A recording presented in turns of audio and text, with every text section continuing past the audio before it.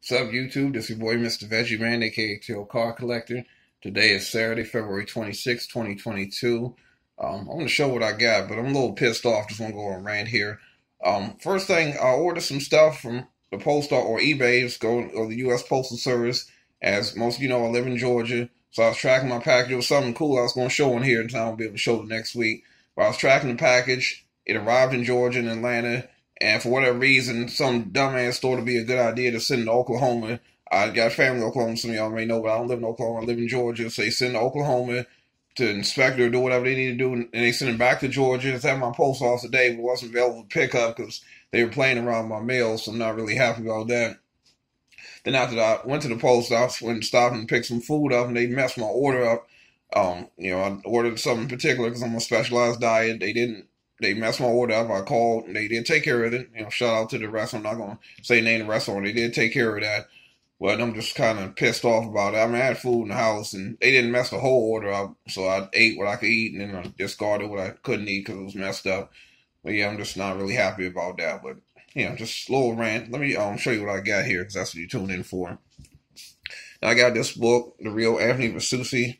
It's not autographed, but this is an interesting book to read. Again, not getting into politics about this. You draw your own conclusions about this, but I saw this book. This will be an interesting read for me. You can read if you like. I'm sure you can find this book on eBay or Amazon or somewhere if you're interested in reading. If you're not interested in reading this type of stuff, that's good too. You don't have to. But this is something I thought I'd take an interest in. And also, what you really came to see was the autographs. I got two from Bill Lee, Spaceman. I know he used to write on the return envelope, right? He would write one to Cuba, $5, something like silly wrote on that. So I guess if you write to him, don't send duplicates. Send like two different cards, sign for no fee. If you want to throw him $5, you're more than welcome to. I didn't, but I might start though, because I usually hit him up once a year and get his autograph. Now, for people who do charge, well, he requests a donation for him as charity here. So Joe Theismann has a really nice autograph, and he also did a flyer promoting this book. That little note says, "Thank you for the donation." St. Jude's Hospital, he always does that, so nothing new with this.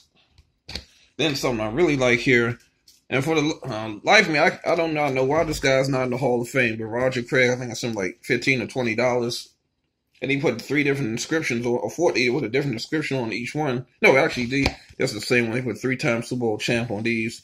Then the 80s All-Decade team. If you're on the All-Decade team, that's a lock to make the Hall of Fame. Please tell me why he's not in the Hall of Fame. There has been something going on behind the scenes, or maybe he laid up with somebody's wife, or I don't know what happened. But if you look at what he did on the football field, his stats, he doesn't have like the greatest stats like Eric Dickerson, Walt Payton stats as far as a running back. But he has 3 Super Bowl rings. He was an integral part of 3 Super Bowl championships. Why is he not in the Hall of Fame? Terrell Davis, similar running back. He didn't play that long, but he was an integral part of John Elway's 2 championships. He's in the Hall of Fame, and you mean to tell me Roger Craig is not? I mean, that's just no. I can't believe that. I can't accept that. Then another autograph I got. This is Greg Louganis, Olympic diver for the 80s. Now, I'm not trying to be morbid or anything, but he has AIDS, full-blown AIDS or HIV or one of the two. Again, not putting his personal business out there, but it's a public fact. I'm not sure how much longer he's going to be with us. I mean, Magic Johnson has HIV for over 30 years, so he might be on what Magic Johnson's on. But this is an Olympic gold medalist, in the 80s, so I definitely want to get his autograph here while I can. I got him before, but, want to get him again, just in case. I need to get a Magic Johnson, too, but he doesn't sign anything. I'm going to have to pay for that one. But let's move on here. Need some eBay pickups. Still getting a bunch of wrestling autographs, so I'll show these here. And this one, he's in AEW now, so you'll definitely check this guy out right here, Kyle O'Reilly. And the rest of these were, I'm not sure where he's at, and I'm not sure he's still in the NXT. And this one, Mustafa Ali.